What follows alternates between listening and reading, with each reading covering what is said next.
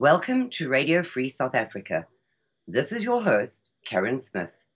Please be aware that this media is only possible with the help of your donation to help keep us on air.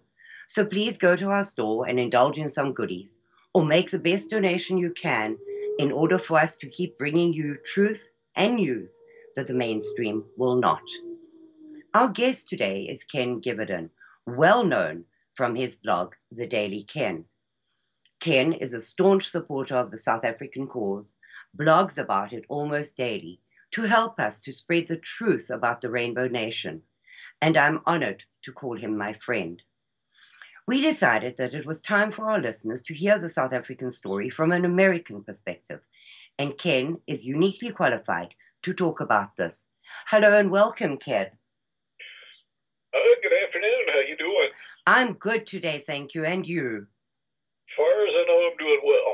Well, I'm glad to... Because you never know what's going to happen. Yeah, exactly, Kenn. It could change in 1 second. Kenn, I'd like you to just start out by telling our listeners a little bit about yourself and how you got involved in the South African cause. Well, to begin telling you a little bit about myself, I'm 62 years old, and man, that's hard to believe. I've actually made it past 60. I guess I should be delighted.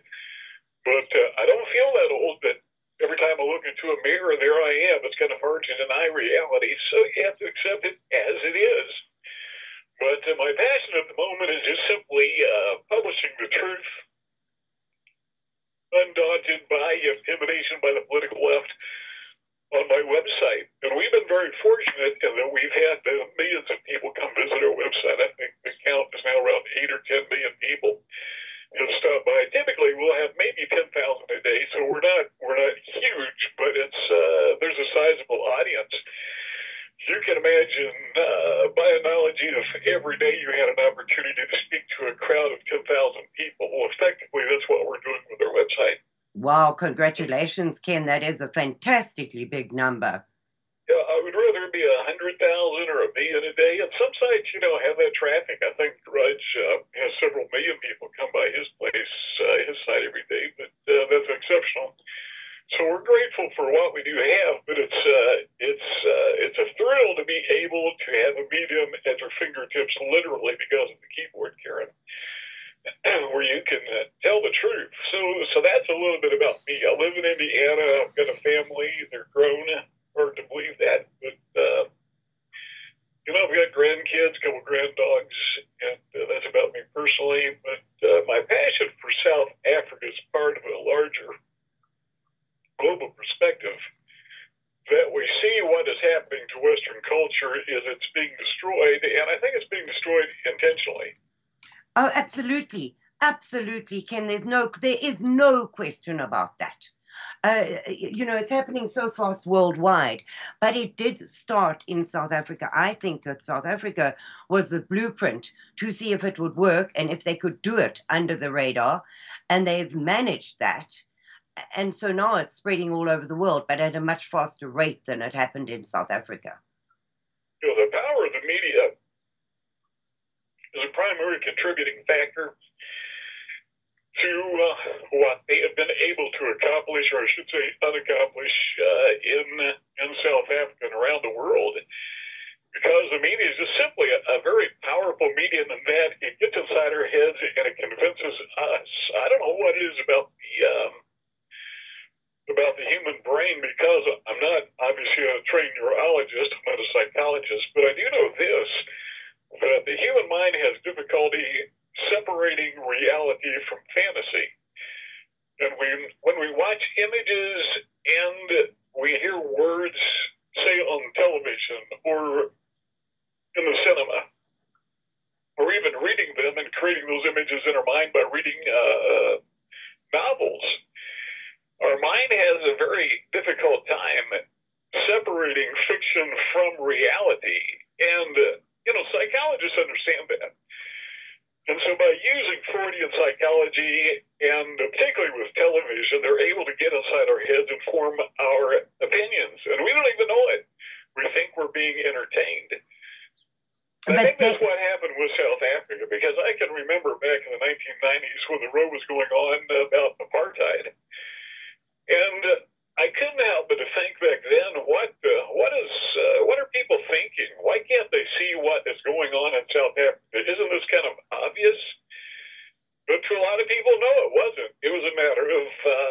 social justice because that's what has been pounded into their head. And of course, in reality, it was social injustice.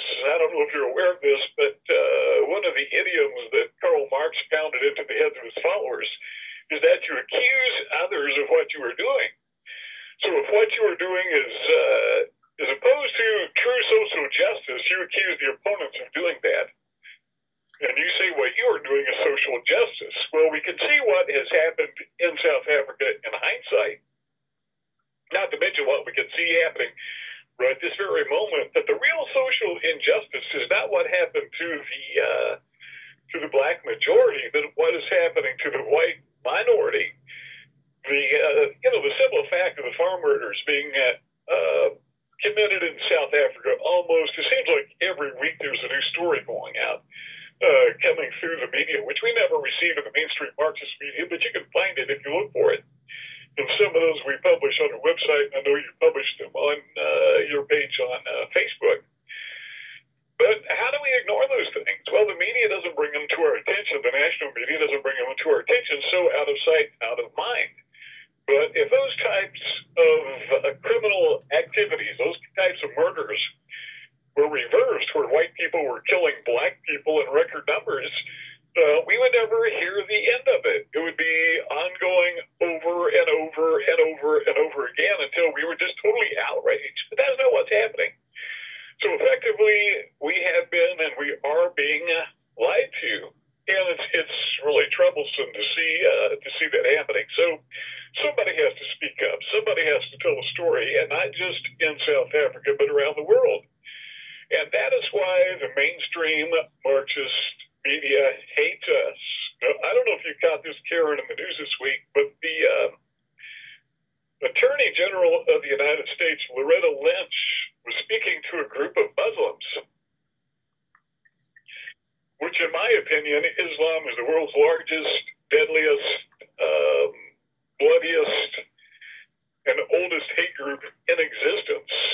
Since 9/11, there have been over 27,300 terrorist attacks committed by Muslims. And you compare that, for example, to the number of terrorist attacks committed by, say, the Ku Klux Klan, which is 0.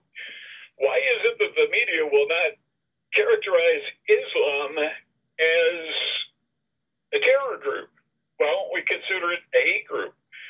But the liberals don't want to do that. So anyhow, Loretta Lynch was speaking to an assembly of Muslims this week, and she made a very profound statement. She said that any speech that predicates violence against Muslims will be prosecuted.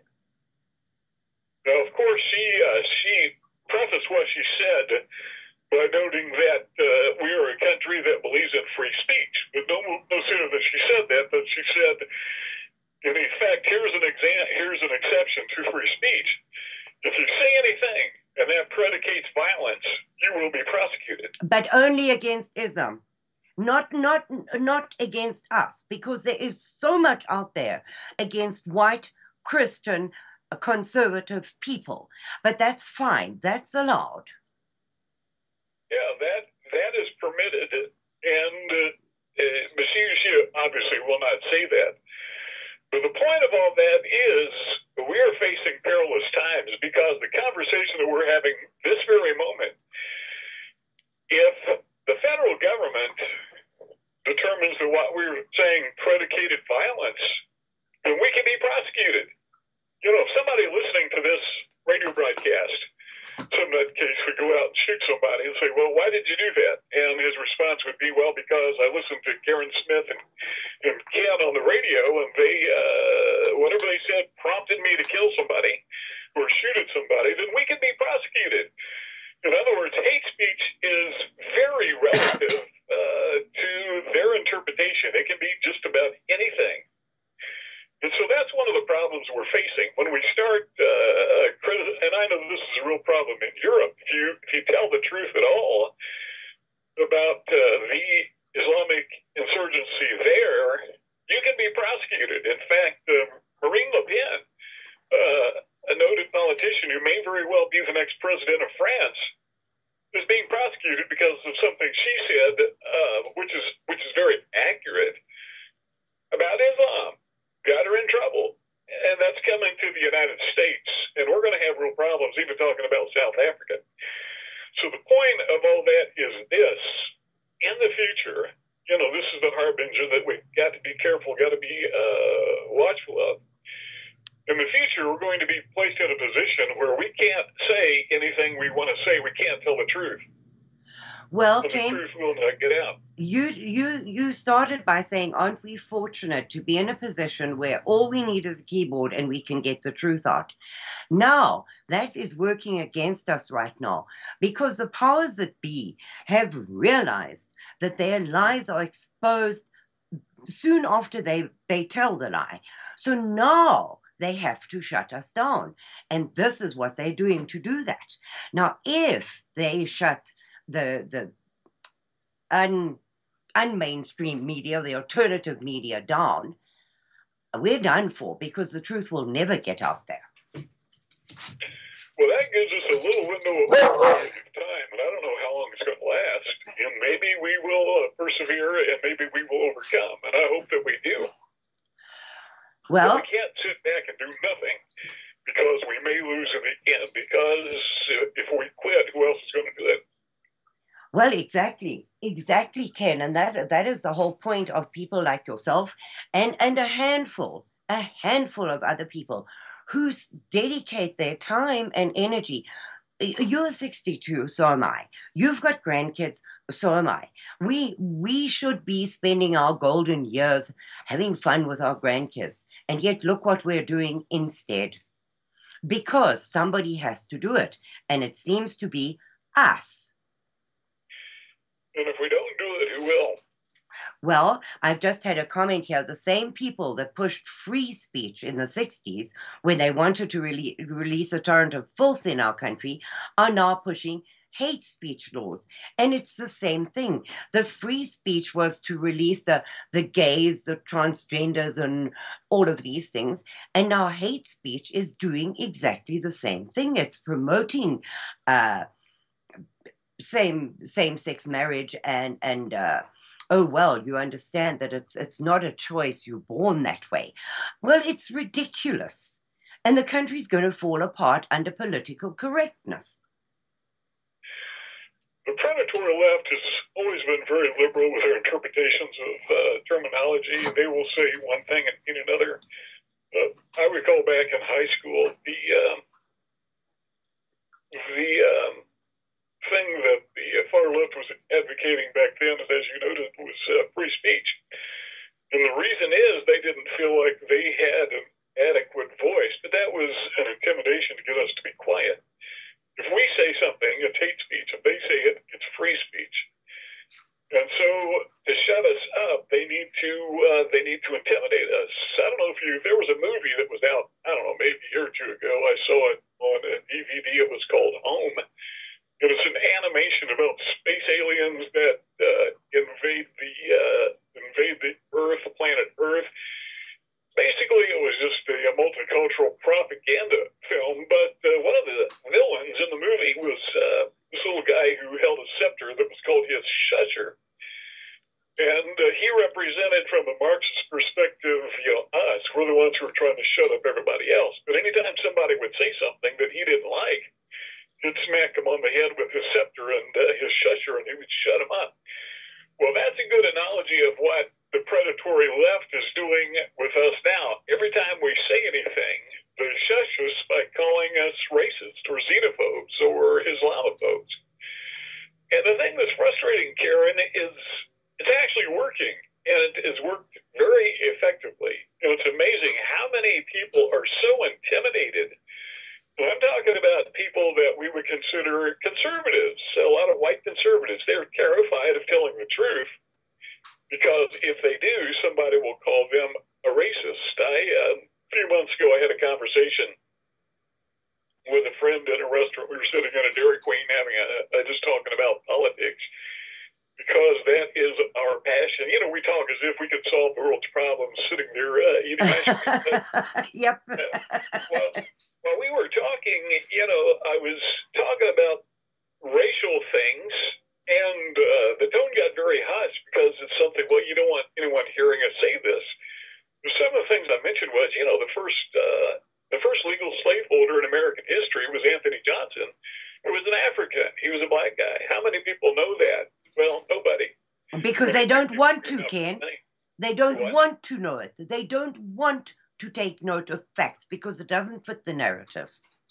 It doesn't fit the cultural Marxist narrative. So it's just deleted as if it never happened. But we were talking about these things, and I asked him, how many people know that there were literally thousands of free black people during the antebellum South era, the slavery era, who themselves owned slave labor? Nobody knows that because, like you say, it doesn't fit the narrative. The narrative is that during the slave era, all white people owned slaves, and the slaves speak cotton 24 hours a day, 7 days a week, 365 days a year in the hot sun, which, of course, is just nonsense. But the point of all that is this. While we were having that conversation, I found my friend was talking in very hushed tones. It's almost like this was forbidden topic, something you can't talk about in public, and probably not even in private. Why is it that we're so intimidated that we can't tell the truth? I mean, it's just a matter of fact. And another point, a data point, is the fact 52.2% of all homicides in America are committed by blacks. Nearly all but black males ages 18 to 49, who comprise about 4% of the population. So about half of all violent crime in the United States is committed by about 4% of the population. Why can't we say that? It's a government statistic. Why should we have to ignore that? Well, like you say, it doesn't fit the Marxist narrative. But the point of all that is we're intimidated. We've been bullied to silence because if we tell the truth, they will immediately call us racist. We will be stigmatized. We will be ostracized. We will be stereotyped as a goofy Ku Klux Klanners. And so everyone is afraid to tell the truth, and we're more comfortable going along with the flow and the warm and fluffy, fuzzy feeling of multiculturalism. And by the way, I don't have a problem with non-white people. For that matter, multiculturalism, when you get together with people who aren't white, what's wrong with that? Well, nothing. What is wrong is when cultural Marxism, which leads to economic Marxism, uses that as a leverage to destroy Western culture. And then it becomes a very wrong thing, a very evil thing, and we're allowing that to happen. But the point of all that is we're being intimidated. We're being silenced.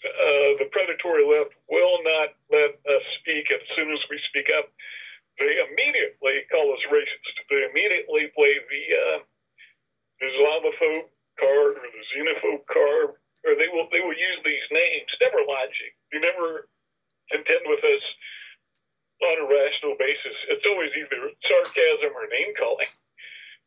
And we backed on. We let them get away with it. We backed on because we are so scared of being called a racist. Well, I'm sorry, Ken, but in the connotations of that word, I'm not a racist. But on the other hand, I am proudly racist because I'm proud of being white. I'm proud of the achievements of my race. I am proud of what we have developed, created, made this world into. And why am I not allowed to be proud of that? Well, if you stop and think about it, stop and consider it. I say this all the time. I've mentioned this on my website probably dozens of times. If a listener is right this very moment, will look around their immediate environment, and what do you see? You see electric lights. You see a keyboard. You see a table. I see fabrics. I'm just talking about my environment here. I see a composite material like plastic, so forth. I see headphone, telephone. Look out the window. I see an automobile. All those things were invented by white people. Virtually all of them. Why is it wrong to acknowledge that? If you say those things, they will use another pejorative. They'll say, "Well, you're a white supremacist because you're telling the truth." Well, in some ways, different people groups are superior to others. Why can't we acknowledge that? We know it's just a matter of fact that East East Asians have, in an aggregate, a higher IQ than white people. That is why in the United States, the average East Asian household has a higher income than the average white household because they're smarter. I mean, the average is not it's not exceptionally higher, but it is higher. Mm-hmm. And it's reflected in their income. Well, why can't we acknowledge that? Why can't we say a white guy invented the electric light bulb? Why can't we say a white guy invented the automobile? Why can't we say a white guy discovered how to harness atomic energy? Why can't we say those things? I mean, it was white people who went to the moon. There were some black people involved in that, not very many, and we should give credit where credit is due, but why can't we say those things without being called a racist or a white supremacist? Because, as you mentioned earlier, it just doesn't fit the narrative, and the narrative is this. The cultural Marxist narrative is this. White people are the bourgeois oppressors, and non-white people are the oppressed proletariat. It's classic Marxism. And, you know, Karin, they say that, talking about the predatory left, they say that they are anti-racist. And again, Karl Marx said, accuse the others of what you were doing. The fact of the matter is, they are the racist because they want to destroy all these innovations that enhance the lives of all people, you know, white or otherwise. They want to take those things away from all people. When the innovation of Western culture is gone, who's going to provide medical care for Africans? Yeah. You know, the Ebola virus, it was Western technology that saved countless millions of lives because our technology was taken to Africa and effectively eradicated the Ebola virus. It was Western technology that has provided not a cure for diabetes, but an ability to control diabetes, which is prevalent among black population, along with hypertension or high blood pressure, which is prevalent in black populations. And so all these benefits, life enhancements that Western technology has afforded to people, to use the Marxist term, people of color, came from white people. They want to take that away. Now, to me, that is racism, because they are the ones who are hurting people of color. Now, having said that, let me say this. You know, the predatory left says they are anti-racist, but they are the ones who divide us between white people and people of color. And no sooner than they say that they will turn right around and say that race is a social construct. Well, you can't have it both ways. But they do. One moment they'll say it's a social construct, that there's two of us. Then they will say there's two groups, there's white people and people of color. And the white people are the oppressors, where the bourgeois and people of color are the proletariat, they're the oppressed. And so they try to play both sides of the card at the same time. But here's the thing, Karin, they won't shut up about it. If you were to go to a liberal website right this very moment, MSNBC, Huffington Post, any of those websites, I can almost guarantee you that you're going to find some article about racism. They talk about race constantly. The reason I say all that is to say this. I believe that the predatory left comprise real racism. They're the ones who are hurting what they term people of color. It's not us.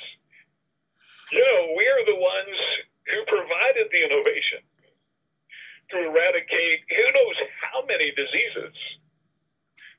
For example, we often hear that when Europeans came to America, we brought with us certain diseases, and we infected the Aboriginals who lived here. But what they never talk about is that Western innovation provided the cure for that. The cure for those diseases. And we saved the lives of countless thousands, if not millions, of Native Americans, of Indians. By the way, I live in Indiana, so I can say Indian. You know, I grew up in Indianapolis, so I can say Indian. They say we're supposed to say Native American, but if we did that, we'd have to change the name of our state because we live in Indiana. We'd have to call it Native American or something like that. It's silly. Indianapolis, Indiana. Indians. There's actually a minor league ball team by that name. But, you know, the smallpox virus is a good example. There's a prevailing story that the predatory left likes to rehearse over and over again. About the blankets. Was verified, but they say that there was a man who intentionally infected blankets with the smallpox virus and gave those to Indians. Now, that story may be true. I don't know. But even if it is true, they still ignore the fact that Western innovation, white people, invented the antidote to the smallpox virus and effectively literally wiped it off the face of the earth. Well, absolutely, Ken. And the point that you have made many times is if they get rid of the whites, then all of those dreaded diseases, including the plague, will be back. And there will be nobody to sort it out because the other races are not busy finding cures, creating things. They're still not doing that. So if we disappear, I don't know if you've seen the Mad Max movies or that, but that's kind of how I imagine the Earth to be if the whites disappear from it, because things will just fall apart as they have in South Africa. Everything will collapse given time, and there will be nothing left. Well, I've got to confess that I have not seen the Mad Max movies, but I've heard about them. Is that the series of movies that starred Mel Gibson? Yes, it is. It is. I read somewhere, this has nothing to do with anything we're talking about, but I read somewhere that the Mel Gibson was paid $400-some for his first appearance in those movies. I don't know if that's true or not. But that is quite possible. Ken, it's quite possible because they were kind of B-grade movies when they first came out, the first one, but it got a cult following because people could relate to the end of the world being like that and people turning into kind of feral animals who fought each other over scraps of food and bits of petrol and that, although the movies are not fantastically well made, I kind of relate the end of the world or the disappearance of whites to that, because that is more or less what has happened in Africa. The colonialists have been thrown out and the country has become unproductive, desert-like terrain, and now they're fleeing to white countries again after throwing all the whites out. Yeah, you know, Mel Gibson, we're a little bit off topic here, but he made a movie a few years ago called, I think it was 2006. It was called, and I'm not sure if I'm pronouncing this right, Apocalypto. Yep. I don't know if you saw that or not. No, but I've heard of it. The essence of the movie, and I thought it was very well done. I thought it was a little gory, but it was very well done. The essence of the movie was he presented life in America before Western intervention. And it was extremely violent, but it was dead on accurate. And the very closing scene of the movie is the hero who was the guy who was they were trying to kill, but he got away with his life and saved his family, the Indian. Very closing scene of the movie, he looks over the horizon and he sees ships sailing in from Europe, something he's never seen before. And the message I think that Mel Gibson was making, and I think he was dead on accurate if this is what he was doing, is he was making the point that this horrific violence that existed in the Americas before the arrival of Europeans was abruptly stopped. Maybe not abruptly, but within a matter of generations it was stopped. Yes. And you stop to consider, Karin, that for millennia, for thousands of years, there was intertribal warfare that went on in the Americas. It was a very bloody time. And we're talking about an era that spanned thousands and thousands of years. Well, Westerners moved in and stopped all that.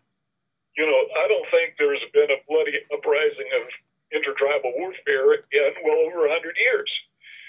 We take credit for that. We have saved the lives of millions of Americans because we brought peace to them. Now, when was the last time a Native American, an Indian, ever walked up to a white person and said, I just want to thank you for stopping, these thousands of years of violence. because we were killing each other. They say that the early settlers who came to the United States before it was the United States, as they would travel westward into what we would call the wilderness, if they would encounter Indian tribes, they said there was something that they noticed existed in virtually every village, and that is they were greeted with what are they? The scalps of their enemies. Mm-hmm. And that's the life they lived. It was terribly violent. And we put an end to all that. And we hear about, the so-called Trail of Tears where the Indians were forced to march westward. What they don't tell us is that there's still a lot of Indians living east of the Mississippi. So they weren't all forced to go out there. And what's more, a lot of those who participated in the Trail of Tears actually traveled on boats. They don't tell us that. They don't tell us that when the Indians went westward, they were accompanied by medical professionals. They tell us that there were people who died along the Trail of Tears. They don't tell us those same people would have died had there not been a so-called Trail of Tears. And so history is very skewed. But the point of all that goes back to what we're talking about initially, is that we have effectively, I hate to use the term brainwash because it sounds so trivial rather. But it is. It is. But it is brainwashing. Conditioning of some sort. We conditioned, Ken. Our minds are conditioned, yeah.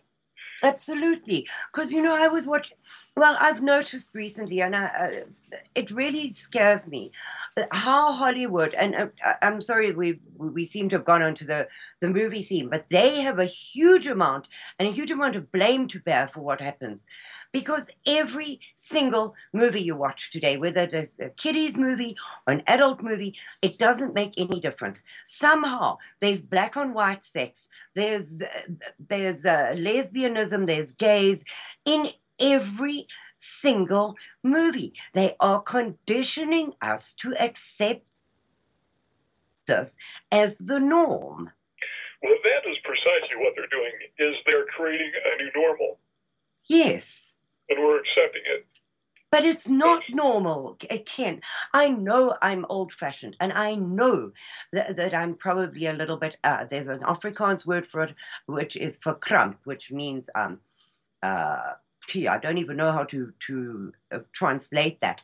But yes, I probably am those things because I am old-fashioned, and I live within certain boundaries, and I believe in right and wrong. But I cannot accept these things as normal because they are not. It is not normal to have same-sex marriages because they cannot have kids. So here we go again with the white race is already diminishing because whites have got enough brains to see that if you're not flourishing financially, you shouldn't have a lot of kids because you can't support them properly. So already we are reducing our numbers. And now we're being brainwashed, conditioned to reduce them even more by not breeding at all. When you say that, what comes to mind is what I call the pseudo-feminist movement or the neo-feminist movement. Yes. They like to attack white males as the ultimate evil, but if you listen to these people speaking of the pseudo-feminist, they not only attack white males, but they also attack what they call the 1950s housewife. Yep. As the ultimate form of evil. The Progressive Insurance commercials that has flowed, they actually made a black and white commercial in which she was ridiculing the 1950s housewife. And I'm thinking to myself, how anti-woman can they be? How misogynist can they be in their attacks? Because it was the 1950s housewife, who was also the 1940s housewife, the 1930s housewife. Yes. And go back for thousands of years. Those were the women who were the underpinning of Western society. And they're demonizing them. To me, that is anti-woman. That's real anti-feminism. So once again, Marx said, accuse others of what you were doing. And what they are doing is they're being anti-woman. And while we're on that topic, and I guess we're kind of meandering here with what we're talking about. But, I'm thinking back to Loretta Lynch speaking to this group of Muslims. What group on earth is more anti-woman than Islam? I can't think of any. No. But there she is, encouraging them, saying she's going to defend them with the power of the federal government. If anybody says anything against them, it's very frustrating. Keep in mind that in the United States, thanks to Western culture, there's not been any major military battle fought on U.S. soil. Speaking of, the contiguous United States, 48 states, Alaska, Hawaii, since the end of the Civil War, we have been living in peace. Now, there is in Georgia a monument on private property. You've heard of this, called the Georgia Guidestones. Yes. And on those stones, literally etched in stone, are the objectives of the predatory left of cultural Marxism. And among those objectives is to maintain humanity under 500 million in perpetual balance, according to the etching, in perpetual balance with nature. So what these people want to do, and they put it in stone, talk about put it in writing, they etched it in stone. They want to decrease the world population to 500 million or less. Well, there's right now 8 billion people. Well, there's a lot of people going to have to die. Yep. Well, who's standing in the way of it? Well, white innovation is standing in the way of it. Did you know this, Karin, that in the year 2014, for the first time, very first time in human history, fewer than 10% of the world's population lived in abject poverty? Now, what the liberals told us a generation ago was that as the population exploded, or as it increased, that would lead to poverty, it would lead to famine, it would lead to economic crisis. Yes. But the exact opposite happened. And the reason is, I believe, the more people there are, the more intelligent people there are. And the more intelligent people there are, if you take that innovation and you couple it with free markets, what happens is life enhancements are bound to occur. And we can see those all around us. But that defies and defiles what Marxism believes. They don't want us to be productive. They don't want us to live enhanced lives. So they want us to be equal. They don't care about life quality. They care about life equality. That is their sense of morality. And of course, they always exclude themselves from that. Like there's only one fat man in North Korea. He's the exception. Everyone else has to live in equal poverty. Yes. And that's the way Marxists think. To kill off effectively 7.5 billion humans. And they can't do it because white innovation is blocking the way. We keep we're feeding more people than have ever been fed before. Those who study agriculture have a measurement whereby they assess how many calories are burned when you are raising calories, when you are engaged in agriculture, when you're raising food. And so there's a ratio of calories burned by calories consumed. And we find as Western technology has advanced, it takes fewer and fewer calories to raise food than it did in the past. And today it takes almost no calories at all to raise a lot of food. And so, I'm sitting here looking at myself, and quite frankly, I can lose 50 pounds. And we're seeing that all over the world. And the reason is because of white technology, white innovation. Yeah, that we sit on our backsides all day behind our PCs because we don't have to get up and go outside. Yep. I've kind of made it a habit of 2 or 3 times a week going out to a state park and just walking for up to 3 hours. And I'm still overweight. But if you consider our ancestors 100 years ago, there just weren't a whole lot of overweight people. Absolutely not. But they worked from dusk to dawn. They had their lives were regulated by nature, by the seasons, by the sunrise and the sunset, and they worked damn hard to survive. We don't have to. We don't have to. But what we are seeing now is what I think is a horrific lack of sense of gratitude.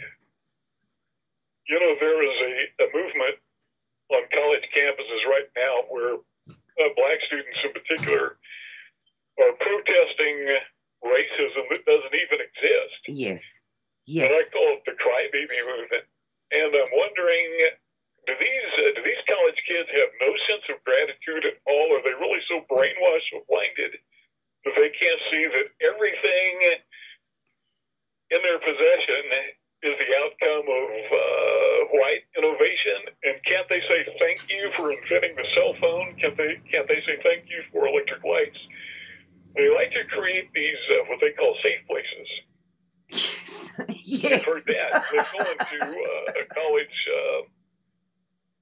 what would you call it, a big room, a gathering place, and they say only people of color can be in here and all white people have to leave because we're going to be safe from white racism.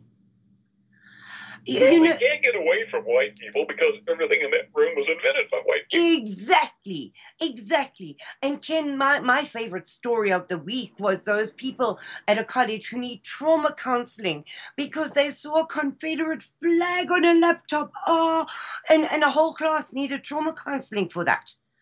How the mind boggles. That's all I can say. Well, it's obviously staged, it's obviously faked, but, you know, these kids, I think some of them are really convinced that they're being oppressed by the presence of the Confederate flag. A lot of them have to know better than that. But that is a problem. They are creating racism where none exists. They talk about microaggressions. They talk about white privilege. Where do they come up with these things? Well, they have to come up with them because racism, quite frankly, is not there. And so they have to create this fake boogeyman that they're constantly chasing. Doesn't even exist. They talk about transgenerational trauma caused by slavery. You know, because my great-great-great-great-great-grandpa was a slave, I am facing trauma. Of course, it never occurs to them that the slave owner may have been black. They don't know that because it's not been taught to them. But it's just bogus. I call it astroturf racism. It really doesn't exist. They have to make it up because racism just doesn't exist. If there is any racism, it's anti-white racism, and we see that all the time. If you go to my website, I did something this week just for the fun of it. I did research on all the black affinity groups I could find. There's an association of black lawyers. Yes. There's an association of black police officers. There's a group of black historians. There's a group of black teachers. And I found about 120 of them that had reference to race in the name of the organization. And there were many others that existed, but they didn't, they didn't call themselves, the name of the organization didn't refer to race. So I left those out, but I came up with a list of about 120. And I put them on my website in the form of a graphic, and I called it the 100 largest racist groups in America, kind of a tongue-in-cheek thing. Yes. But, so we have all these black affinity groups, which, by the way, I have no problem with them if they want to form, I believe in freedom of association, and I believe in advocating your interests, nothing wrong with that. The problem is blacks can do it, but white people can't. Muslims can do it, but Christians can't. East Asians can do it, and I'm glad that they can. They should be able to, but so should white people. Absolutely. Why can we not have, to go back to your place of safety, why can we not have a white place of safety? Are they wanting to go back to racism. I mean, they were the ones who protested sitting in the back of the bus and whites only here and whites only there. But they are the ones who want to bring it back as blacks only. But it's the same thing, is it not? Yeah, it's the same thing. What we have to keep in mind is they're going to find racism somewhere, somehow. There's nothing we can say or do that will eradicate racism from their perspective, because they have to find it, because that is the fuel that drives them. It Absolutely. will always be there. If there is one white person left on the earth, they will still accuse that person of being a racist. And when that person is dead and gone, long after he's dead and gone, they will still blame all the woes and the challenges and difficulties on white people. Absolutely. It's just the way they do it. You just have to look at South Africa. I mean, the blacks have been in charge for 21 years. And yet still, to this day, everything is the fault of the whites, who are less than an 8% minority in that country.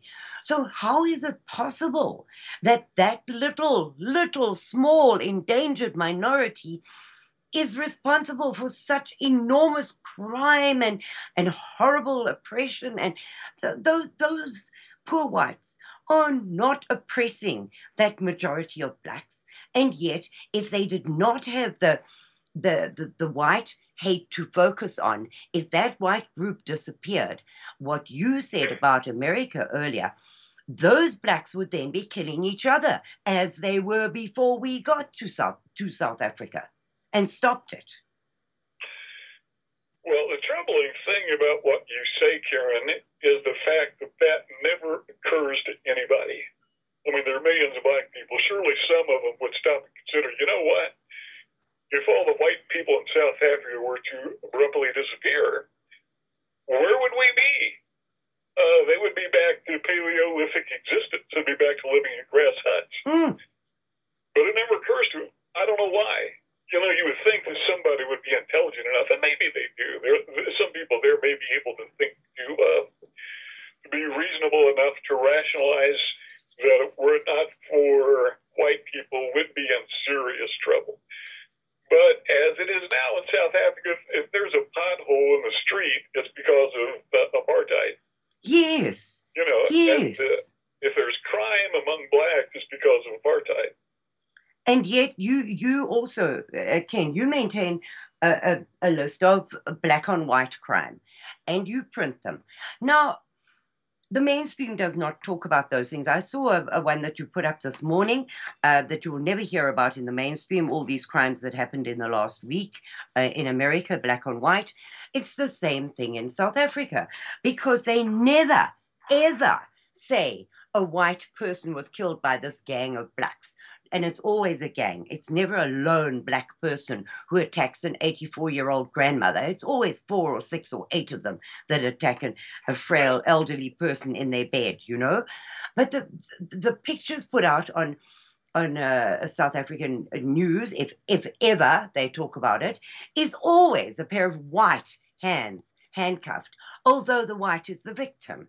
So this conditioning of us to accept that we are wrong all the time is blatantly obvious to anybody who wants to look. The problem is they're perfectly happy not to look. They want to pretend that it's otherwise. Now, that's delusion. In my thinking, if you are in denial of reality, you've got a mental problem. That's psychosis. You know, we live in a world that doesn't exist. It's a mental illness. But the way they contend with that, they say, if you believe the truth, if you tell the truth, you're the one who's whacked. It's a mental problem. And so they turn it exactly backwards. To give you an example of what you're talking about, I posted a story.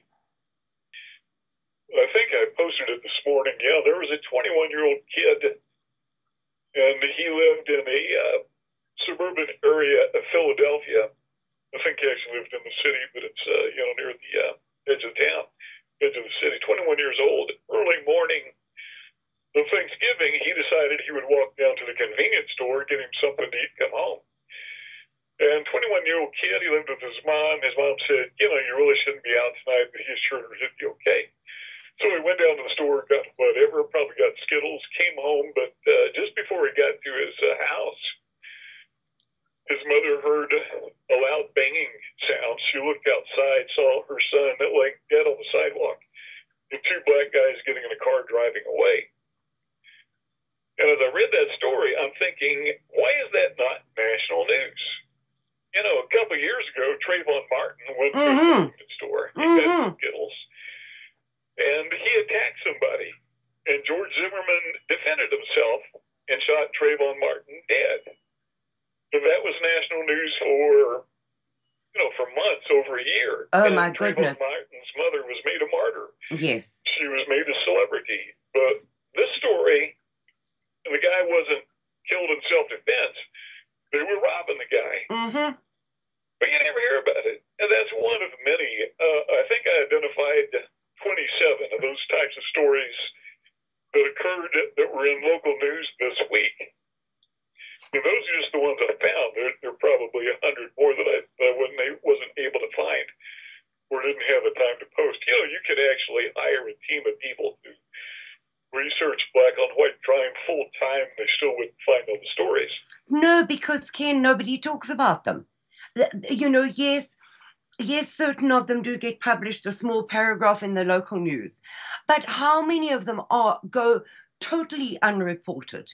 Totally. Because in South Africa, the theory is that only 50% of crimes are reported to the police because so many of them are done by the police and nobody trusts the police. And Interpol said that of that 50% that are reported to the police underreport another 50%. So if you take the actual crime figures and double them, you might come to some kind of approximately correct number. Now, what has happened to our world that these things are accepted as fine? It's fine to lie to the people all the time. The thing that boggles my mind about South Africa is the fact that we are currently in a stage of bringing literally tens of thousands, hundreds of thousands of refugees from Syria and from the Middle East, all of whom are Muslims. And if there's any objection, Hillary will go on television and say we hate these widows and orphans. Yeah, wearing a burqa herself. I mean, really.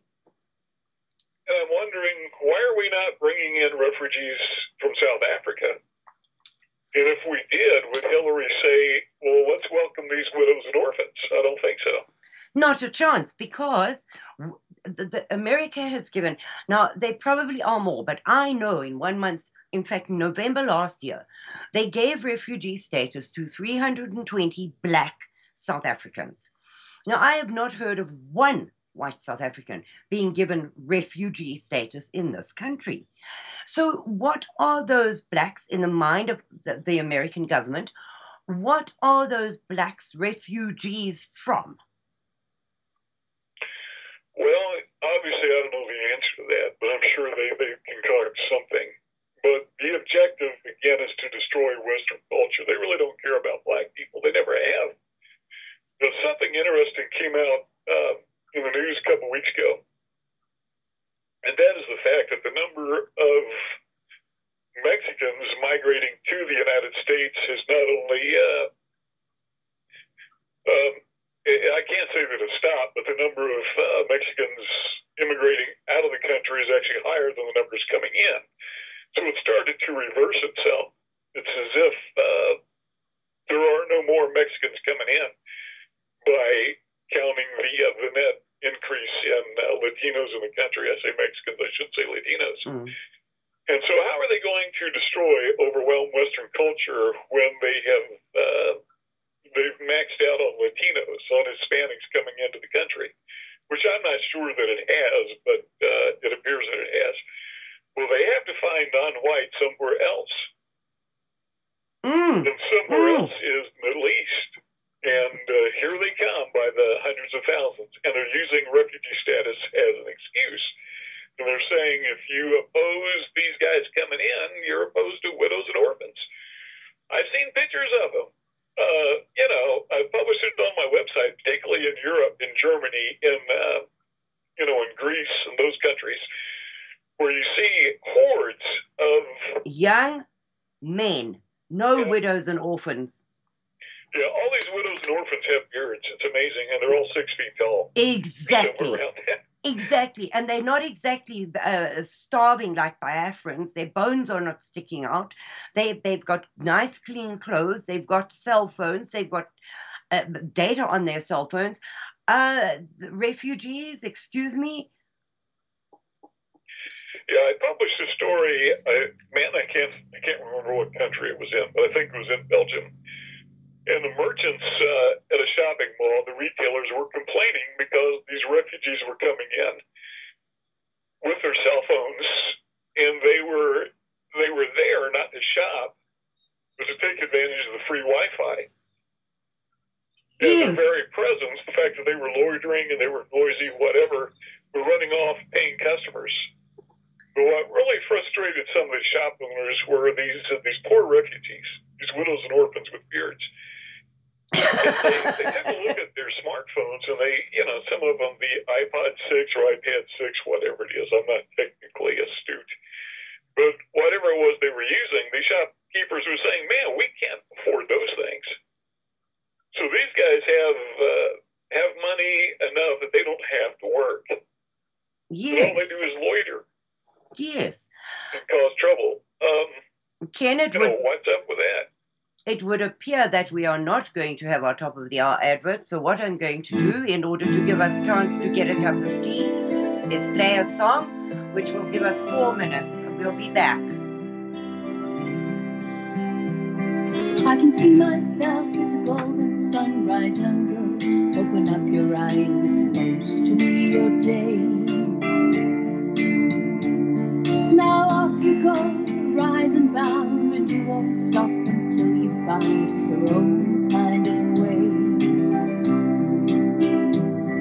And the wind will whip your tousled hair, the sun, the rain, the sweet despair, great tales of love and strife. And somewhere on your path to glory, you will write your story of a life. And all the towns that you walk through, and all the people that you talk to, sing you their songs, sing you their songs. And there are times you change your stride, there are times you can't decide, still you go on. And then the young boys sing their gypsy tunes and share the secrets of the moon. So soon you are a wife. And though he sees your dreams go falling, still he joins a story of a life.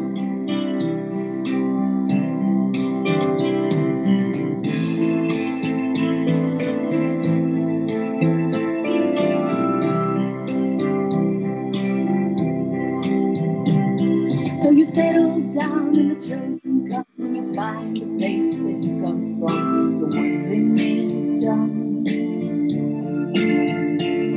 And all your dreams of open spaces you find in your children's faces, one by one, one by one.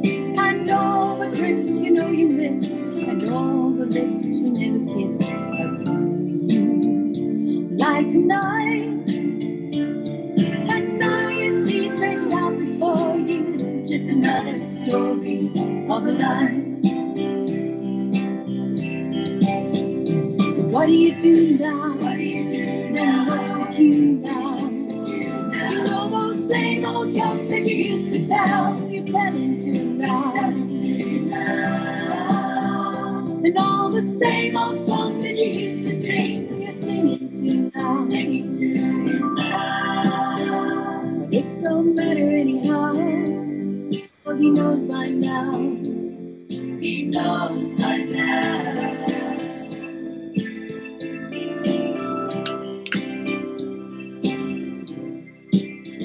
So every chance you take, don't mean a thing. What variation can you bring to a shop-worn melody? And every year goes by like a tolling bell. It's better merchandise you sell, not well, you can see. time is couched in your tinted rhymes. We march to your drum and fire. But the question echoes out before me. Where's my magic story of a life?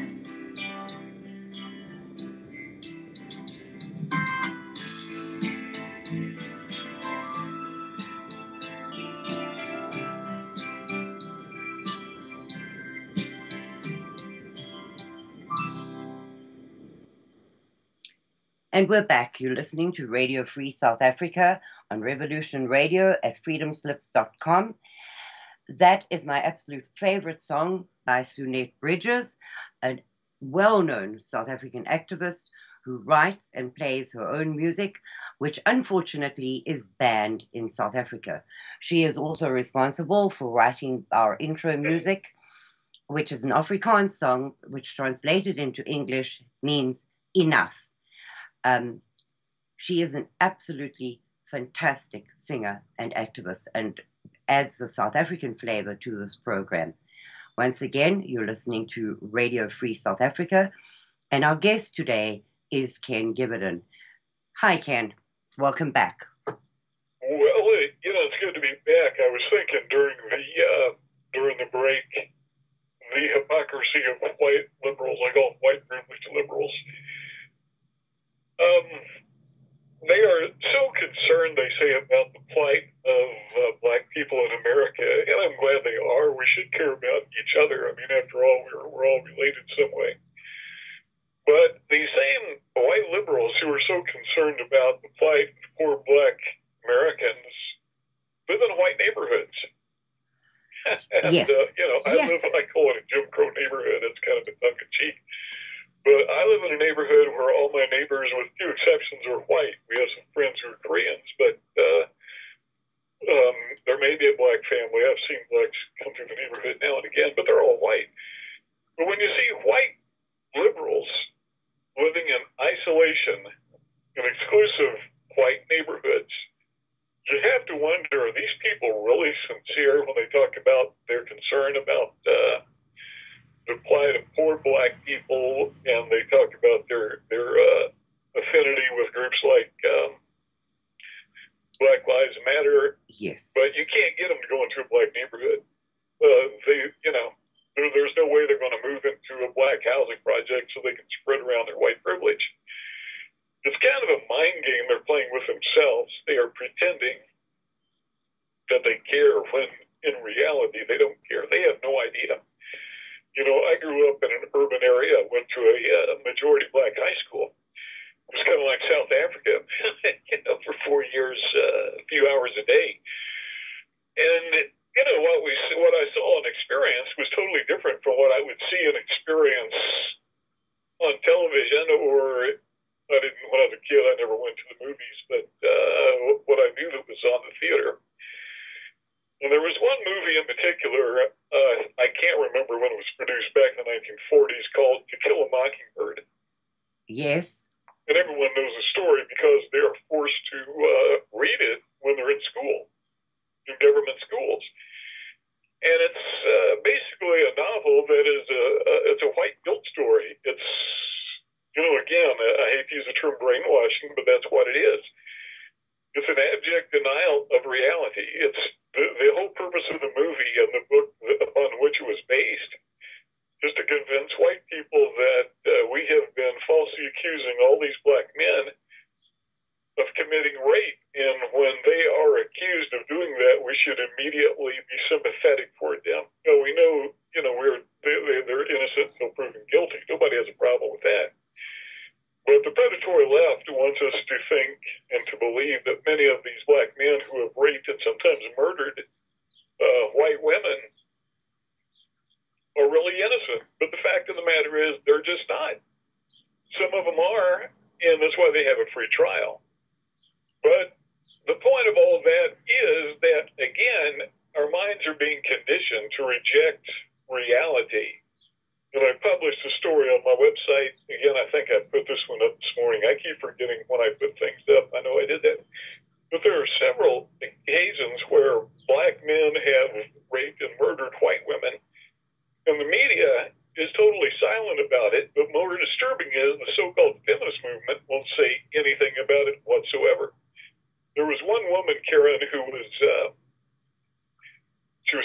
years old. She was a lab assistant of some kind. She lived, if I recall, in Virginia. And she lived in an apartment. And she came home one night, and she didn't know it, but there was a black guy in her apartment who was, he was a burglar. He was stealing things. This is 37 years ago. She surprised him. And so this guy took a, what do you call it, a poker from the fireplace. Yep. And beat her with it, strangled her with it, raped her, and then murdered her and left her for dead. It was 37 years ago. They just caught the guy last week. So for 37 years, he's been free. But that type of crime goes on. It occurs all the time, and we're ignoring it. I can't think of one instance.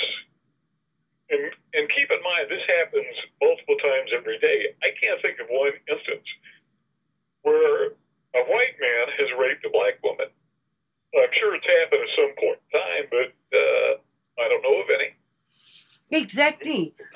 Ken, you know, there's a very, very active activist in South Africa, Natasha, and she does the Stop White Genocide webpage. Now, she publishes every month how many attacks, how many murders we can quantify, because as you know, there are many that we are unable to find, or that are not published, or whatever. And she also publishes how many white on black rapes and murders that month. And for this entire year, I have not found one white on black, only black on white and black on black. Well, what's more, you find that there's almost no white-on-white crime. I mean, there's some, but not very much.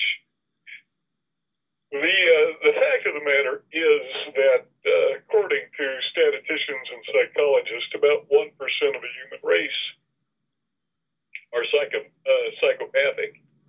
That is to say, they have no empathy. Their brains are so configured that they know right from wrong, they just don't care. And so those things are bound to happen. But, and you know, that thought triggers another thought in my mind. There are I think there's 1.6 billion Muslims in the world. And if 1% of those were psychopaths, yes. I can't do the math in my head, but that's what, 100 million Muslim psychopaths we have to contend with. That's a real problem. That's a little bit off topic what we were talking about. The thought came to my mind. That thought triggers another thought. No, absolutely, Ken, and that is very important, because, you know, every time we're always wondering, you and I, but we have wonderful chats. So every time there is violence, they blame the guns. But this latest one is it can't be blamed on the guns, because there are the strictest gun laws ever in California. So if you take that 1% of violent psychopathic Muslims, are you telling me that if I put up a sign saying no guns allowed, they're going to turn around and say, oh, sorry, gee, I'm at the wrong place? No, you can't blame the guns for that 1% of violent psychopaths. Well, you got to consider that when these two newlyweds, Muslims, these, what would you call them? You can't call them militants because they were so normal. So they're terrorists. They are terrorists. There's no two ways about it. They're terrorists. But anyhow, they were. There was nothing about them that any rational person would consider terrorists if they are effectively brainwashed by the media. Yes. But the story emerged that their neighbors were very much aware of the fact that they were carrying on some weird behavior patterns. They were receiving packages. They were working late into the night in their garage. The neighbors observed this. And the story emerged that their neighbors feared contacting the authorities. You know why? They were afraid of being labeled racist or Islamophobes. Now, what happened in this country that predicated that? Well, a few weeks ago, there was this kid in Texas who who invented a clock or made a clock and it looked like a bomb. And those who raised the alarm and called authorities were ridiculed. And this kid was invited to the White House even. And the president took a part in ridiculing those who had the audacity to even consider that a Muslim who made a device that looked exactly like a bomb should be brought into question. Yes. Yes. And so we are being intimidated to silence. And that's exactly what predicated the event in San Bernardino. Their neighbors knew they were up to something, but they didn't want to be like the people who accused the clock boy of, and embarrass themselves, so they kept quiet. And as a result of that, 14 people are now dead. And those 14 people, the group, I don't know how many were in the room. I think I heard maybe 80. They were soft targets because, as you know, they weren't armed. They didn't have handguns. And I will guarantee you that that guy who committed the crime, the moderate Muslim who committed the crime of terror, moderate was the word I was trying to find a minute ago, he knew those people. And he knew they did not carry arms. He knew they didn't have handguns. He knew the laws in the state of California. And so he knew they were soft targets. Yes. Yes. And if he knew some of those guys were carrying guns, I'll guarantee you that event never would have happened. Well, exactly. And that is why one of the first things that the ANC did in South Africa was to disarm the populace and disband the militia. Well, the commandos, which were a group of people who protected the farmers, because by nature farms are isolated from towns. So the ANC government knew that the only way the quickest way to make victims out of white people was to disarm them. So they did. And now the blacks know that if they break into your house and keep you captive there for days on end and murder, rape, torture, burn, set alight, they're not going to have any retaliation from the homeowners because they know that by law they are disarmed. And in South Africa, if you do defend yourself in your own home, you are the one who will be charged with murder or culpable homicide or some such thing. And the person, you will become the perpetrator instead of the victim. And the criminal who actually is to blame for it will be let away scot-free. And that is the direct result of gun-free. So why are we allowing it here? Well, one has to wonder how many terrorist attacks like the one we saw in San Bernardino could have happened, would have happened in areas where people carry guns, had those people not been armed. We don't know. That's hypothetical. It's a counterfactual. There's no way we can determine that. But we have to, if we're rational people, we have to draw the conclusion that there have been a lot of terrorist attacks that did not occur because people were armed. Yes. And when we disarm Americans, those attacks are going to increase and be substantial. But, Karin, I don't understand why, I do understand, but I think it's irrational that Islam is not considered a hate group. Again, in 20, 30 years, I don't think the Klan has committed any act that could possibly be considered terror. I think the most recent one was 1964 that I can recall. And that wasn't a Klan attack. It was members of the Klan who did the attacking. That was at church in, can't remember, I think it was in Birmingham, where the 4 little girls were killed. But it just doesn't happen. But yet we consider the Klan a hate group, but we don't consider Islam a hate group. And they have perpetuated over 27,000 terrorist attacks since 2011, since 9/11, or 2001 rather, 9/11/2001. But we embrace them. We consider this massive hate group, this terrorist organization with 1.57 billion members. The Democrats and the liberals embrace them as the oppressed. How crazy is that? That's totally insane. Yeah. Again, that's onset mental illness is just totally irrational thinking, but we're letting them get away with it. Kenn, for me, a friend of mine who's also a show host, she says it's the upside down world, and I do believe that because right has become wrong, and you have to turn everything you hear in the mainstream upside down and shake it severely to get that one little kernel of truth out of it, and it's frightening to me how in such a short while the world has turned that way. Because when I was young, right was right and wrong was wrong, and we had a very strong sense of both. Everybody knew right and wrong. Nowadays, nothing is wrong. Nothing. Well, that takes us back to the media. I recall when I was maybe 8, 10 years old, we would watch Westerns on television. Black and white, Roy Rogers, those types. Yes. And the plot was always predictable. The good guy wore a white hat, the bad guy wore a black hat, and the good guys outnumbered the bad guys. And the good guys always won. And there was always a moral story to every episode, and that is truth prevails, honesty prevails. Yes. And bad guys will be punished. And I don't think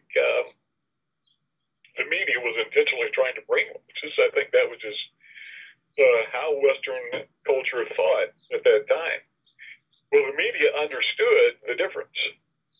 Yes. The power of the media to change our minds. And they are doing that. I don't know if I told you the story about the Betty Crocker episode. No. But there was a time when I'm trying to think of the company that makes the Betty Crocker cake mix. Doesn't come to mind. But whatever that company is, they had devised back in the 1950s instant cake mix, which before that, it took hours to make a cake. From so they scratch, they had a yes. hit product. As soon as this would hit the shelves, they thought the American housewife would snatch it up. Well, they didn't do it. They came up with this super product and nobody was buying it. And so they did some research and they wondered why. And they discovered that the typical American housewife felt guilty about making a cake that they didn't have to work for. Yes. And having done research and interviewing so many women, it finally occurred to them that they would have to make some change to the cake mix. And what they did was they changed the recipe that you would put in the cake mix and you would add an egg. Yes. We say egg in Indiana. Everyone else says egg or whatever. And that little bit of difference took away the guilt. And from that point forward, the Betty Crocker instant cake mix sales soared. The point of that is this. The media use psychology to get inside the heads of the American housewife. Yes. And by understanding how she thought, they were able to come up with a product that she would buy. Now, what we take away from that is this. We act out what we believe. For example, I'm sitting in my office right now. And the reason I don't get up and run out is because I believe my office is not on fire. So I'm acting out what I believe. And what I believe is the office is not on fire. Now, if I believe the office was on fire, that would affect my behavior and I would get up and run out. And so whatever it is that we believe, we act out what we believe. That's a universal truth. So whatever it is we believe is reflected in our behavior. And so the media controls our behavior by controlling what we believe. And it affects our thinking process. And we don't realize it, but every time we sit down and watch television, or go to the cinema, they're infecting our minds with what I call the cultural Marxism virus. Yes. And we don't even know it.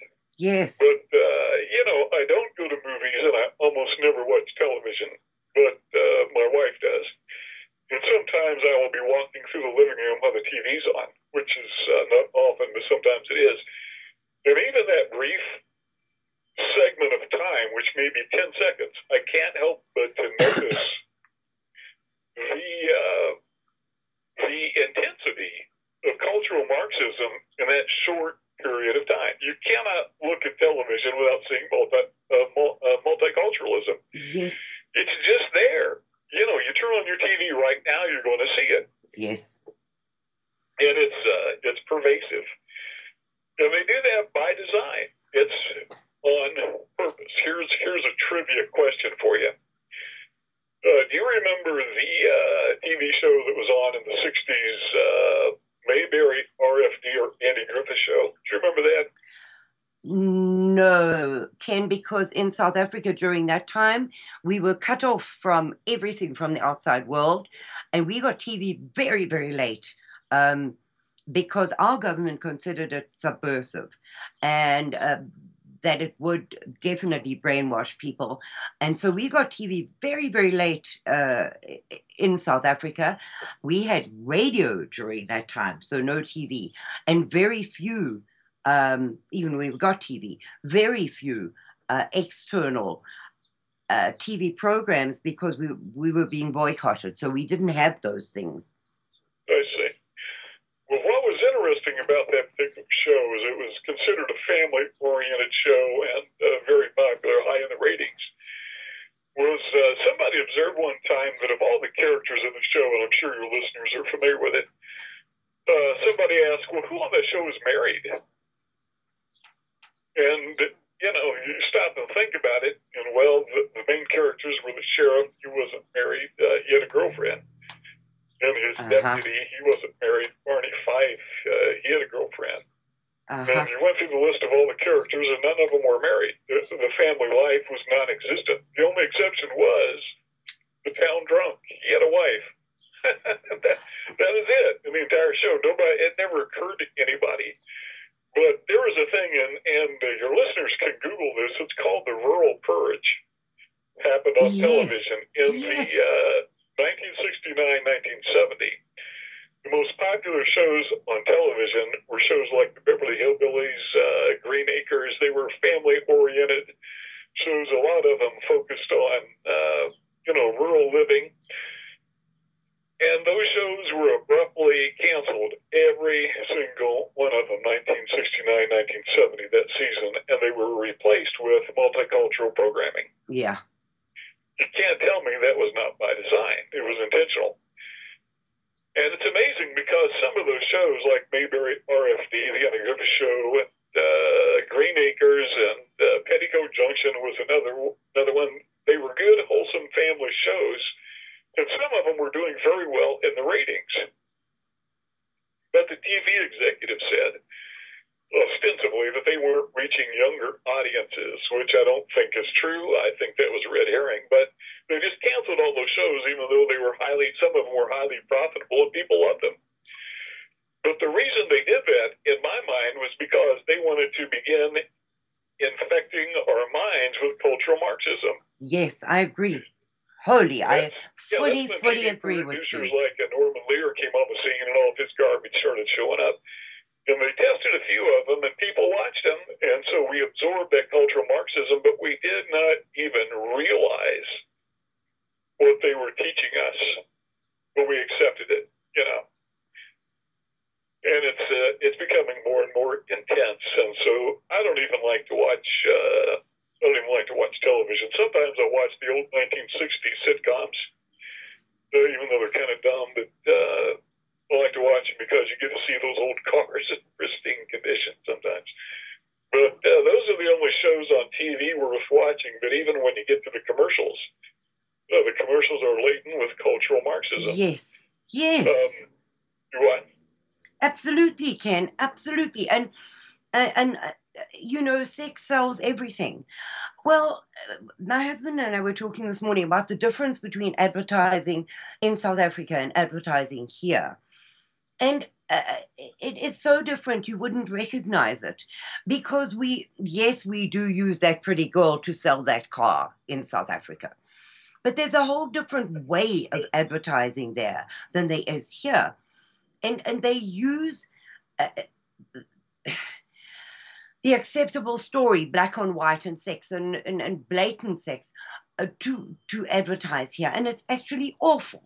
It is horrible that the world, and especially us, because our generation is responsible for allowing this to happen. It's just so not right that our kids are exposed to this day in and day out. I have two very, very young granddaughters and a tiny little grandson, and they are exposed to stuff that my parents wouldn't even allow to be talked about in our house. And don't you find that awful that their minds are full of this kind of thing when they're too young to deal with it?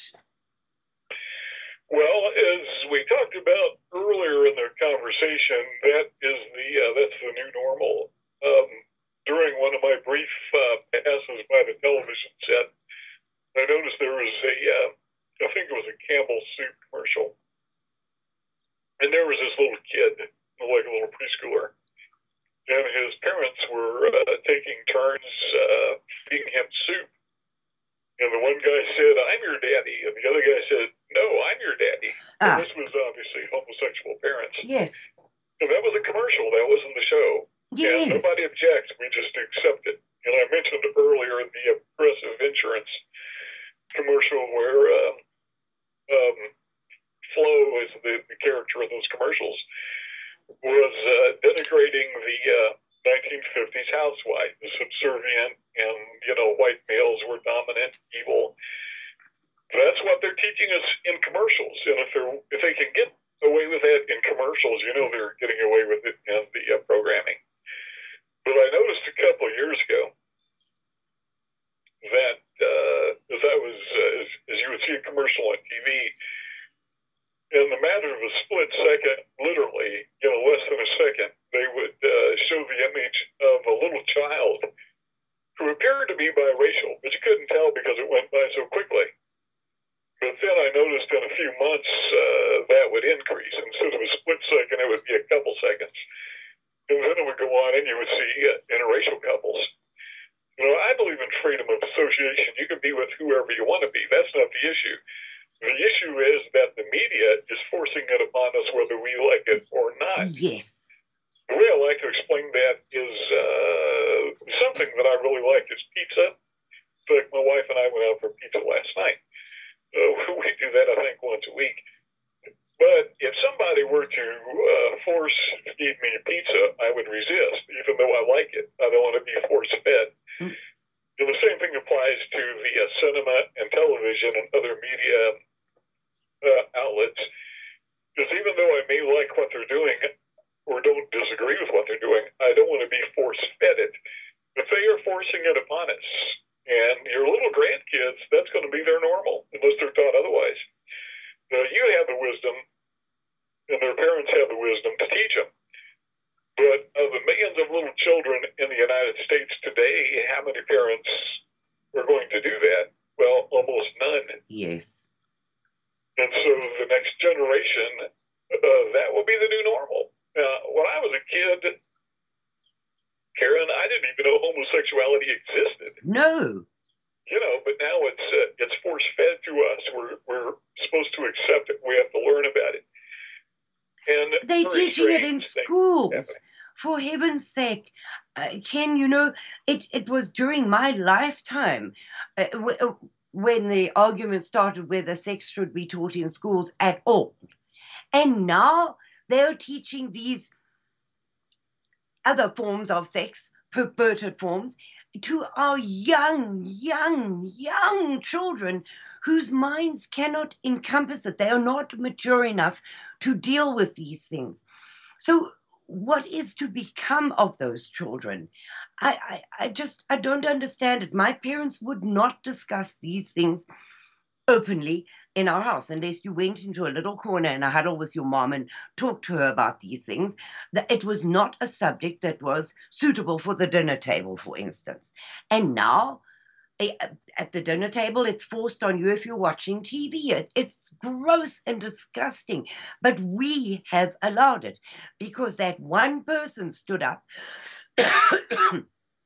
and complained about the pledge being said in schools. And because of one person doing that, we allowed it to be taken away. We allowed Christianity to be taken out of schools and everywhere else. And slowly but surely, they eroded decency. So we are as much to blame as the mainstream is. I think you're accurate.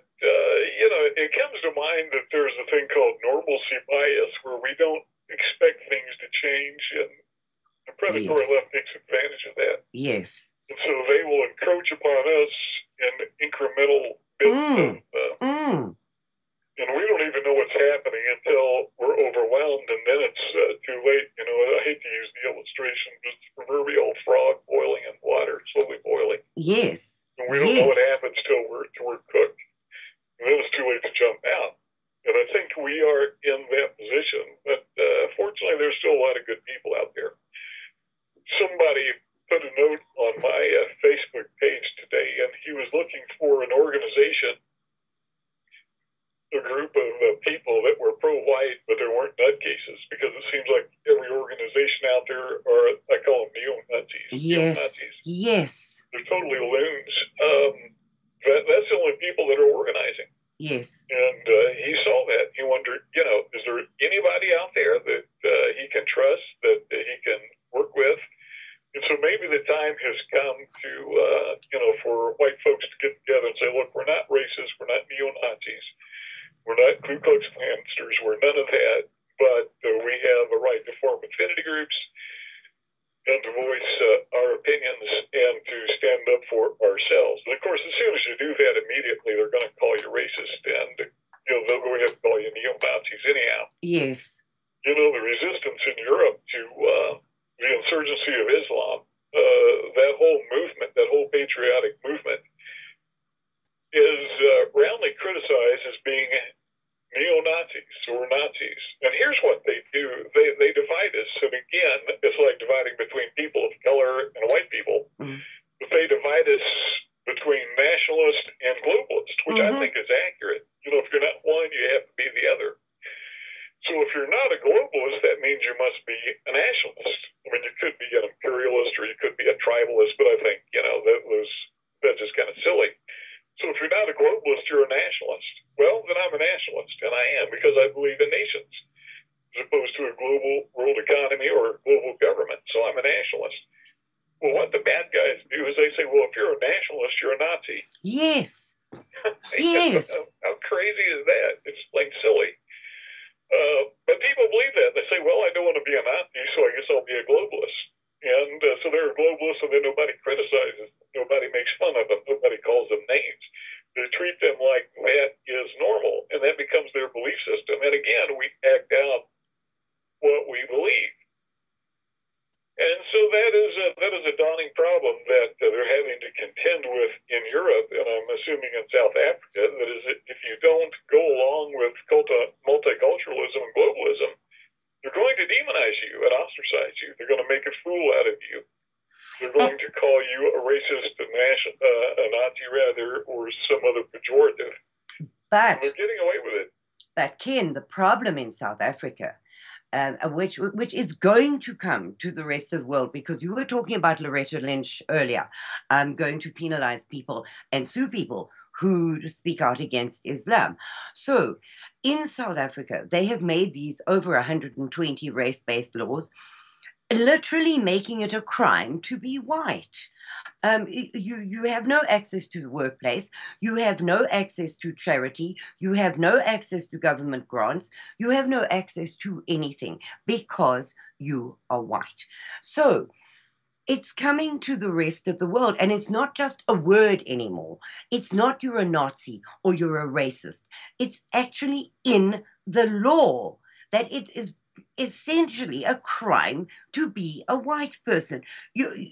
Being born white is a crime. And it's coming to the rest of the world. But as I said in the beginning, it's not creeping up on the world like it did in South Africa, because you said as well that you kind of become desensitized and you don't see what's happening because it happens in small increments. So in South Africa, an illustration of that is you used to live with your doors open and the white picket fence kind of thing. And slowly but surely, you had to build an 8-foot wall around your house. And then you had to put electric wiring on top of that wall. And then you had to put in an electric gate. And then you had to put burglar bars on all the windows. And then you had to have security doors, not only on your back and front door that lead to the outside, but inside the house to close off your sleeping quarters from the rest of the house. And then you had to put in an alarm system. And then you had to connect that alarm system to an instant response people. And it crept upon you so slowly that you actually are living in a fortress, in a prison built by yourself, where you imprison yourself, and you didn't notice it happening. And now it's normal to live like that. That is, the thing we have to keep in mind about South Africa from an American perspective is that it's a harbinger of what is going to come here and is really already happening. Yes. As the white population becomes a smaller percentage of the national population, the thing we have to keep in mind is that if you go to any area of the world, any nation of the world that is primarily white, you will find the crime rate is extremely low. For example, I think the only majority white nation in Latin America that I can think of is Uruguay. And Uruguay is a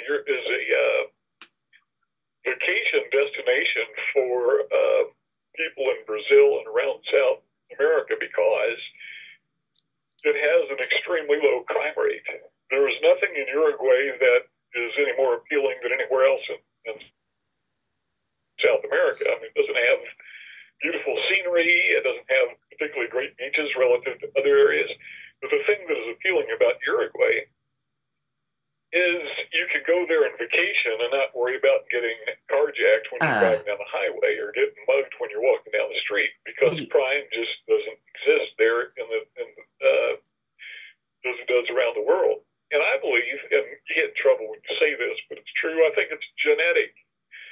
You know, the most prosperous area in South America, it's not a nation technically, but one of the most prosperous areas in South America with the highest standard of living also has the highest cost of living, and that is the Falkland Islands. And the reason is they're white people. Yes. You know, it's a protectorate of Britain. But you have 2,000 or so people who are living in isolation on these islands, and they have made themselves extremely prosperous. And there is virtually no crime there whatsoever. I think they have a little jail. They have maybe a handful of police officers. And if somebody's in jail, it's probably because he got drunk or something. You know, that's it. Yes. The crime rate on the Isle of Man, the same thing. It's virtually non-existent. But you know, in Iceland, in the history of Iceland, the entire history of Iceland, there has been only one police shooting that has resulted in death. Only one. That was, I think, 2 years ago. Wow. You know, because white people just don't go around killing each other. We're not criminals. We have a problem with wars, but as far as street crime, it just doesn't happen. And so if you go to Iceland or the Isle of Man or Uruguay or the Falkland Islands or my neighborhood, what you don't see is you don't see those walls built around people's houses. You don't see the electric gates. You don't see the barbed wire on top of the walls.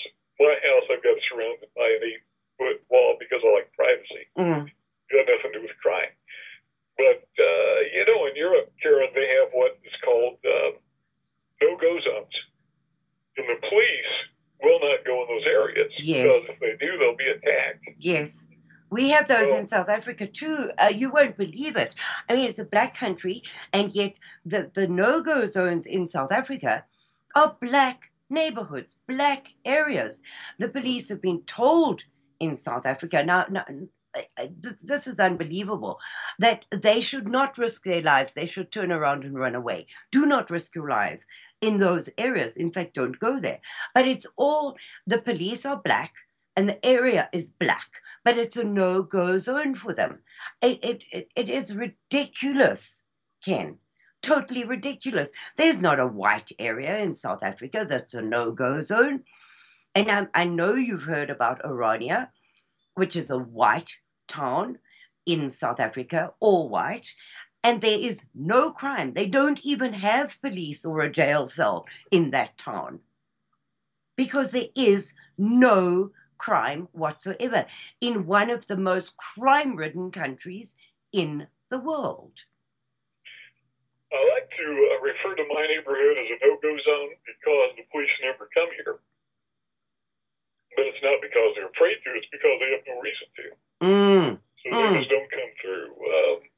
Yes. The big dispute is if somebody's weeds will in somebody's yard. I mean, there's no problem with break-ins. There's no problem with, certainly no problem with homicide.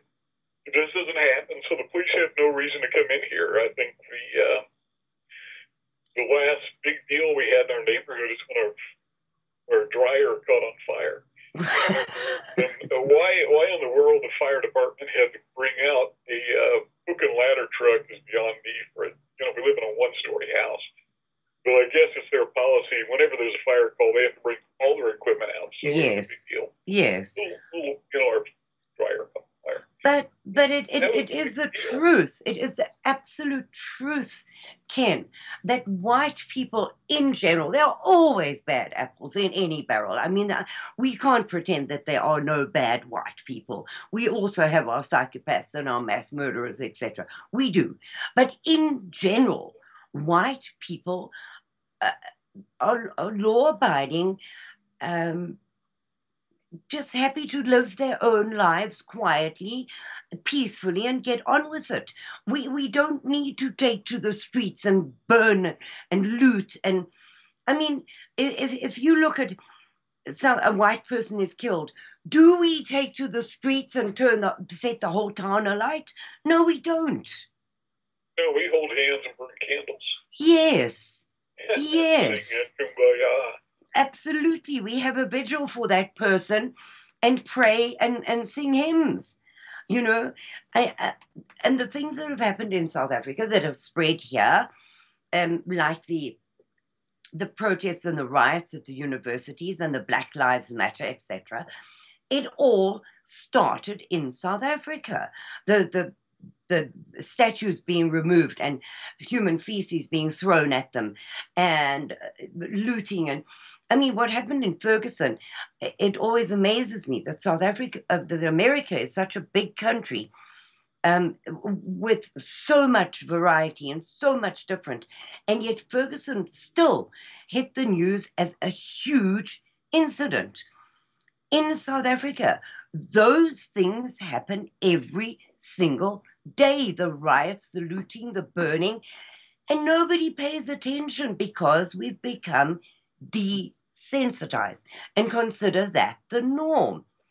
I was told the other day, and I can't prove this figure, but I'm just putting it out there, that there are 50 protests and riots and strikes in South Africa every day. Now, if you had 50 Fergusons in America in one day, can you imagine the uproar? Well, like you say, it just becomes normal. It's just a part of the daily life, daily routine. You just kind of drive around it and try to ignore it. When I was in high school, violence was a part of it. And you just learn to stay away from them. And you learn very quickly to stay away from them. But that was just part of daily life. You go to school, you confront the black on white violence. And then you go to class and you learn that white people are evil. There was a divergence, a contradiction. And some of us had enough sense to see through it. But Karen, if you go to East Asian countries, you find the same thing. As they're primarily law-abiding people. There just aren't a lot of violent crimes being committed in Japan. There just aren't. Much of China the same way.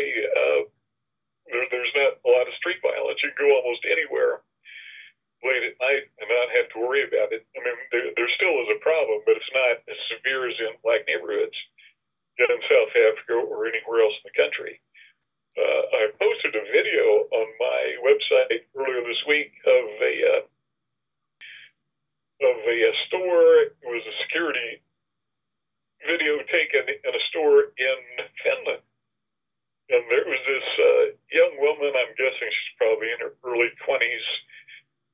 there were a couple of refugees, but in quotes, a couple of black guys came in and they just walked out with stuff. You know, they just helped themselves. Yep. And this girl tackled him. She went and grabbed him and, you know, and one of the guys took him to the ground. I was kind of amazed, got the stuff back, but that happened several times. But the point is, when shoplifting occurs, typically in black neighborhoods, it is what I call slow burn rioting, slow burn looting. It's no different from looting. That just doesn't happen as fast. But there is a reason why they say there are no grocery store chains in Detroit. I don't think that's true, but there are very few of them.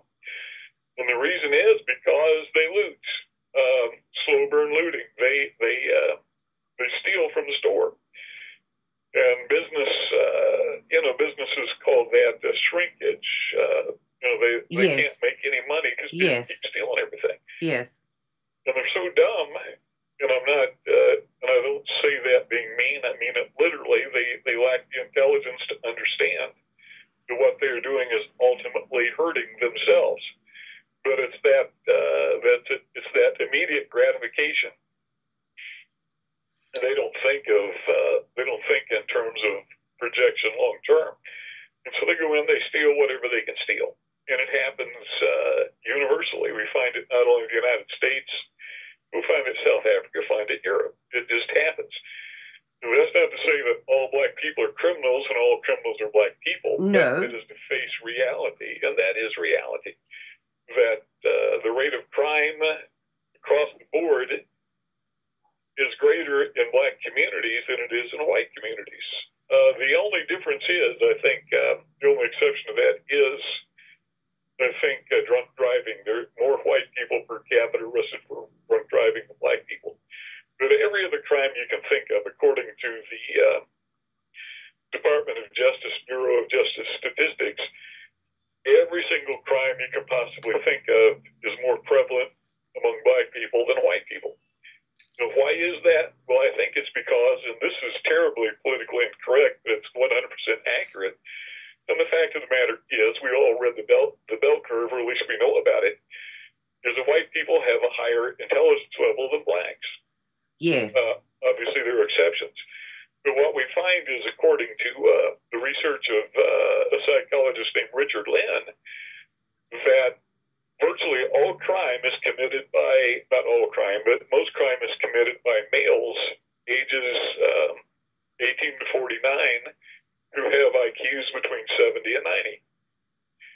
Doesn't matter what race they are, but if they're that's why, most prisoners are men, not women. It's because men commit crime more frequently than women. And their IQs tend to be between 70 and 90, and their ages tend to be between 18 and 49. Mm-hmm. And the reason that more blacks are incarcerated than whites is because more blacks fall into that IQ category. You're not supposed to say that. We can't acknowledge that. But it's a fact, So we would say that, it's immoral. The racism is immoral. And I believe it is. I also believe it's illogical. You don't dislike somebody, let alone hate them, because of a genetic unchangeable. You can't help who your parents were. No. So I think it's immoral and illogical to hate somebody based on race, but it's also illogical and immoral to deny reality. And reality is there's a reason why privileged white liberals won't move into black neighborhoods. It's because instinctively they know they're violent. That's why you see rich Hollywood liberals living in gated communities and their own homes are protected with, some of them have armed bodyguards. Who's that guy who lives in Michigan? Somebody bore, can't think of his name off the top of my head. Movie producer, who lives in this magnificent mansion in Michigan. Totally removed from black violence and black poverty. Yes. That's all he'll talk about. Yes. So. Well, in South Africa as well, Ken, the people who are most likely to deny that there is anything wrong in that fabulous rainbow nation are those who live in the gated communities, totally removed from that, do not have to drive past the camps in their daily life, and are doing very well. Thank you. They also have foreign visas in their passports that they could leave at the drop of the hat. So that kind of thing is so hypocritical to me. We will deny that it's happening, but we'll make sure that we are safe, you know? And yes, they are removed from it, and so they don't have to have their nose rubbed in it every day, and they can be nice little liberals and say everything. But the forced integration that is trying to happen in South Africa and that is now happening all over Europe is never going to work, because we do not have the same mindset, the same values, the same anything. How can we be forced to live with people who essentially want to murder us? Well, you're dead on accurate that it cannot work, but we have to keep in mind that success is kind of relative to what your objective is. Yes. And the objective of cultural Marxism is they don't want it to work.